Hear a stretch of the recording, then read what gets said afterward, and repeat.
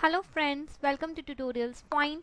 In this tutorial we will see how we can use the visualize phase in SAP Lumira.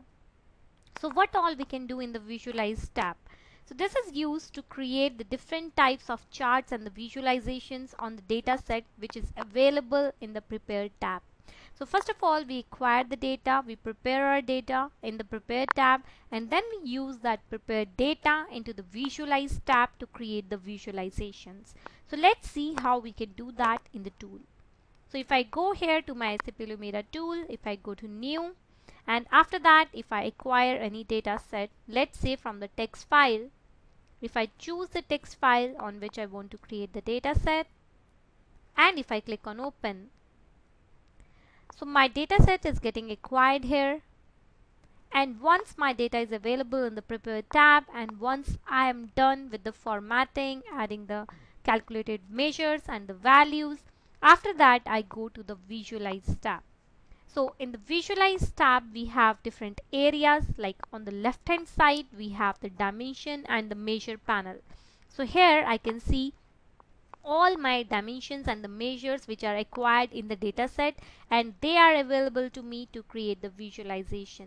So we can simply drag and drop the objects from this panel to the chart pane to create the charts on the X and the Y axis. And at the top we can see the horizontal and the vertical orientation to change the display of the objects in this panel. So we can see here that this is the vertical orientation and this is the horizontal orientation. So we can change it as per the requirement. After that, if I go here, then this area we can see the different types of visualizations what I can create in the visualization tab.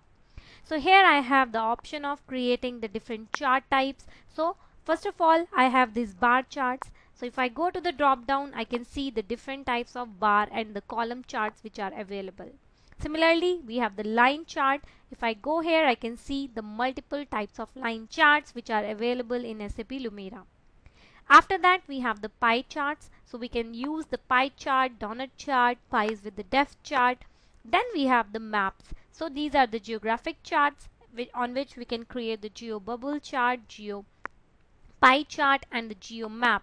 Then we have these charts which are the scatter charts. So we can create the scatter plot, we can create the bubble chart, we can create the scatter matrix chart.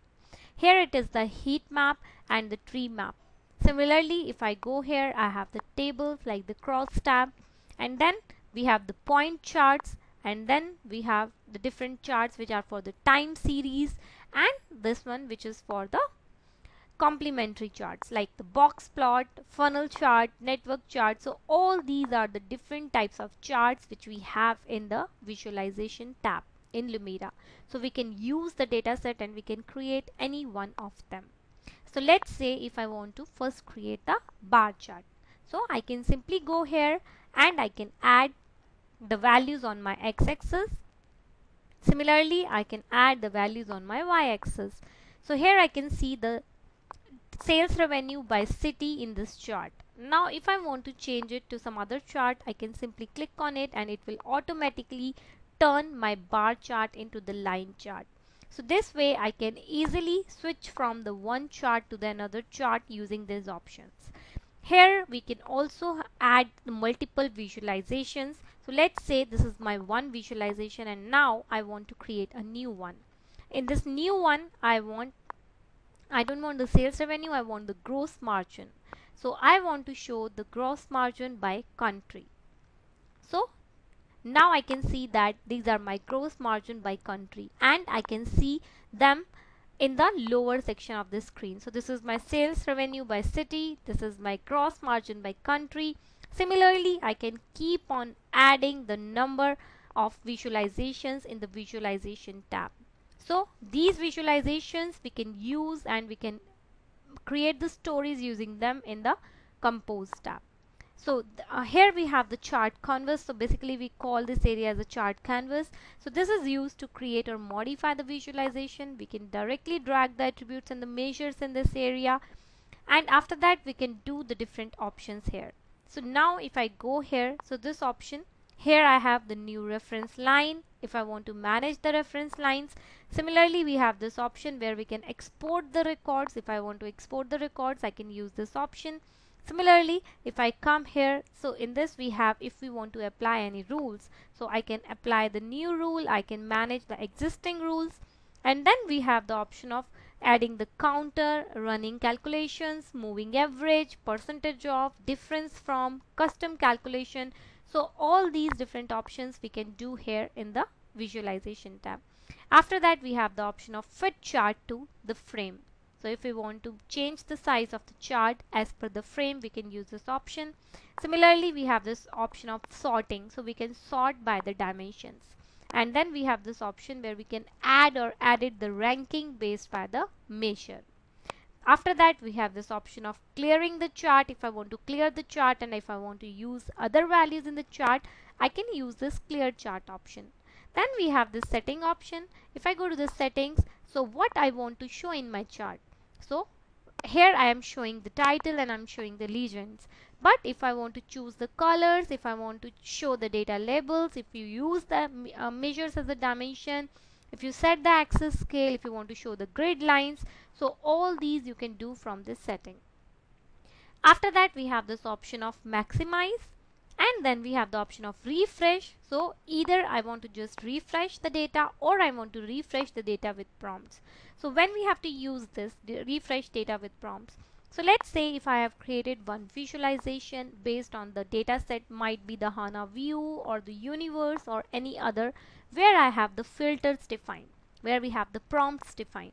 So if I want that on the refresh, it should ask me for changing the value of the prompts, I should choose this option of refresh data with prompts. Otherwise, I can simply use this refresh. After that, we have this option of undo and we have this option of redo here in the visualization tab.